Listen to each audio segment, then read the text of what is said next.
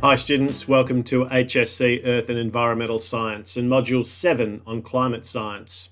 In this, the second video, we're going to have a little bit of a look at the relationship between climate variation and the supercycles. Our learning intention for this video is that you use secondary sources to assess the different causes of natural climate variation and the timescales in which these changes occur, including the plate tectonic supercycle. Now, we've looked at the plate tectonic supercycle before, and we know that the past is the key to the present. That's the quote that we've referred to previously by Charles Lyell, and it's one of the things that we've based our principles of uniformity and our understanding of the geological processes that we see happening in the present. And we've done some extrapolation back to the past and tried to understand how these sorts of processes were occurring in the past, what evidence there is for some of these similar geological processes to have been occurring, and what we can conclude about what may happen.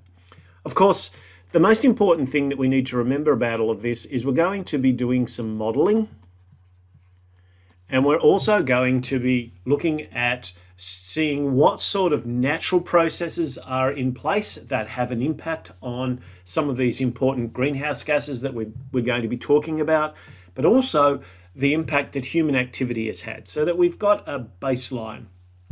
And at the moment, that's what we're trying to do. We're trying to get our baseline.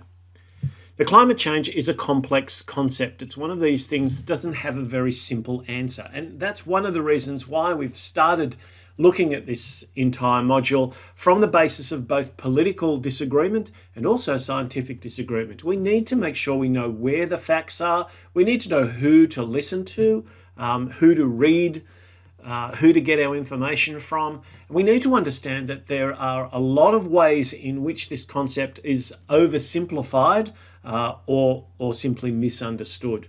So what we want to try and do is, firstly, we want to have a look back. We want to start by our understanding of the present and the future by seeing what has happened in the past. So that means we need to try and have some idea about what the climate may have been like on past Earth, and also to see if we can get at how that climate might have changed over time. What sort of natural processes can occur that may actually have allowed the climate to go through these different periods of change over different periods of time.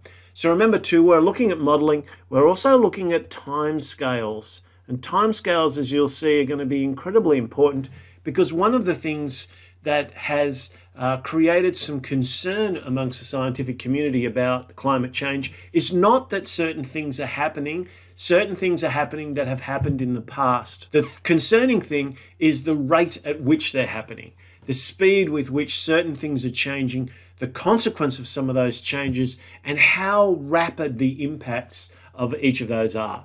But that's getting the story a little bit ahead. So let's go back a little bit and let's review what we've understood about tectonic forces and how they contribute to energy transfers in both the atmosphere and the hydrosphere, because they're going to be very, very important. Earth and Environmental Science in Focus textbook has a nice little visual here of some of the ways we can interpret the global carbon cycle. Now, these are enormously large numbers, and so they were a little bit difficult to try and get your head around when you just quickly glance at this. A couple of important things, of course. It's always useful when we have these sorts of diagrams that we have a key, and a key really tells us some nice information about what's going on. So we've got R's for respiration and P's for photosynthesis. We know these are two very important processes that are going to contribute to carbon dioxide levels, oxygen levels in the atmosphere, and also in the hydrosphere as a result of the presence of different types of organisms carrying out these very important biological processes. But we know that there's certain activities too that may be contributing in a significant way to changes that might be occurring in the levels of these important gases. The other thing that we want to try and do, and we know that the biological systems are ones that we've looked at for some period of time, we're going to need to look at the oceans. We're going to need to see what's happening at the surface and what's happening in the deeper oceans. The fact that if there are temperature changes that are occurring in the oceans, is that a normal process? Is that affecting the cycling of nutrients, the cycling of material, the cycling of energy from deep to shallow or shallow to deep waters? And how does that impact on the organisms that are on the land? And of course, we also have talked about those processes of interaction at plate boundaries. So at subduction zones, what are happening? Volcanic eruptions, what's going on there when we have volcanoes erupting as a result of perhaps subduction zones, perhaps because of hotspot volcanism.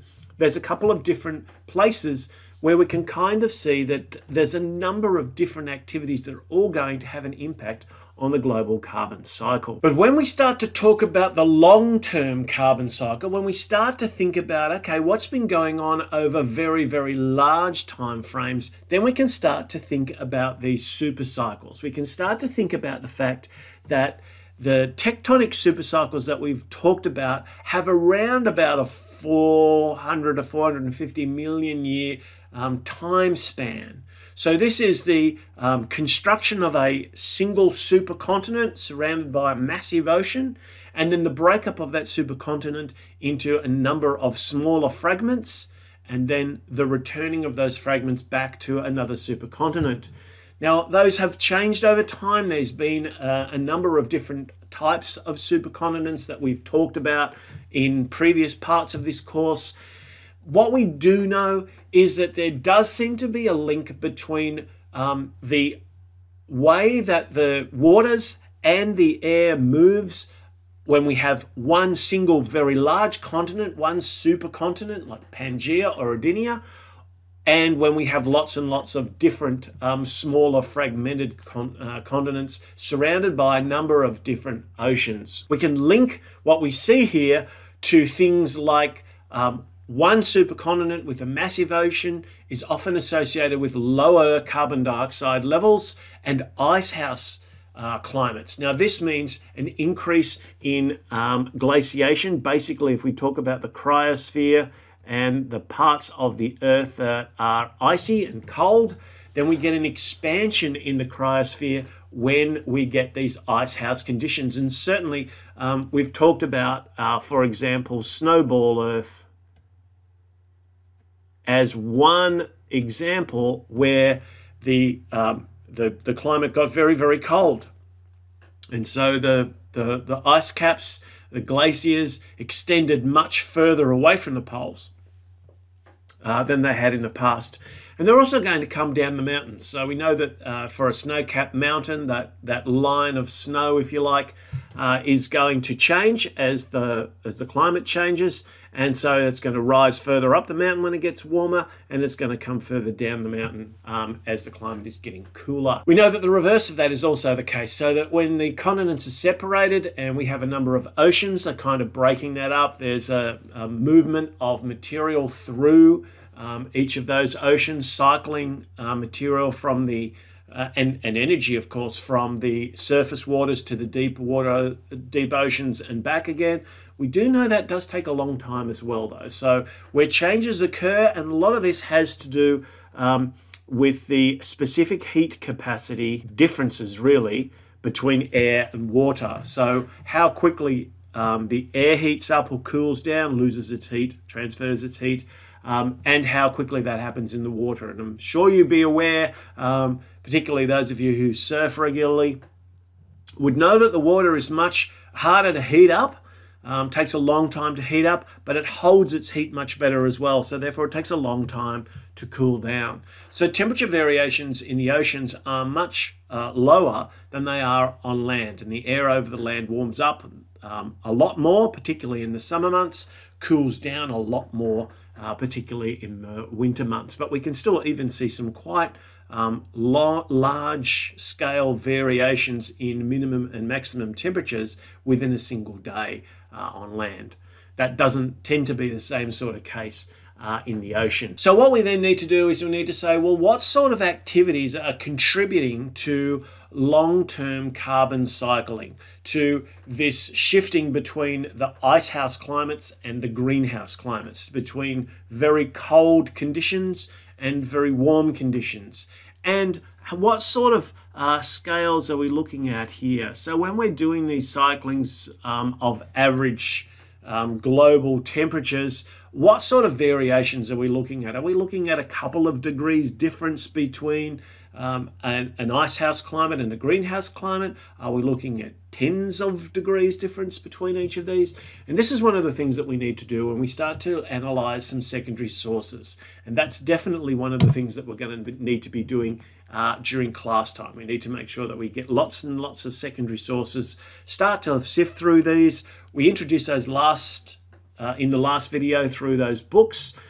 They're great sources of information, and they allow us to start to piece together some of these important aspects of what is going on. A diagram like this, again, this one comes from your Nelson Focus textbook, and you can see when we start to go through this, if we look at some of the ways in which certain activities contribute to the carbon cycle over time, we can start to get a sense of exactly how many types of activities that are related to plate tectonics can then be important in cycling material around.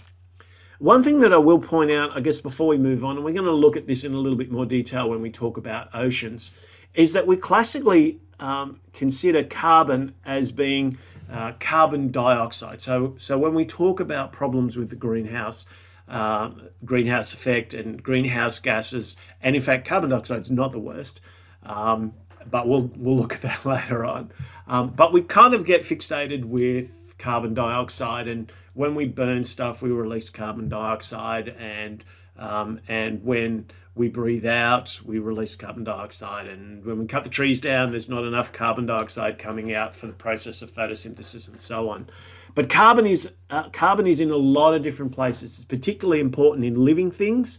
It's the main constituent of all of those really important biomolecules like carbohydrates, proteins, lipids or fats, and nucleic acids.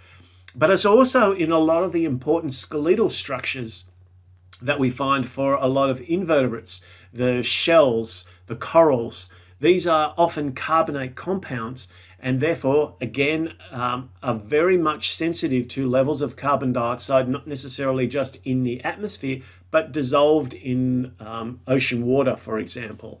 And if those levels change, if the acidity changes, then we can have some quite significant impacts happening on these types of organisms, and therefore, again, a flow-on effect to what's happening to atmospheric carbon dioxide. So this is a big story, and it's one of the things that we will need to continue to consider as we progress through. But remember, at the moment, we're trying to set our baselines. We're trying to understand what are some of the natural cycles that have impacted on the climate in the past, and certainly one of the important ones that has are the plate tectonic supercycles around timeframes of 400 million years. So these are very slow processes. They take a long time, but they do definitely show us some changes occurring in the climate as a result of these natural processes. Thanks for watching.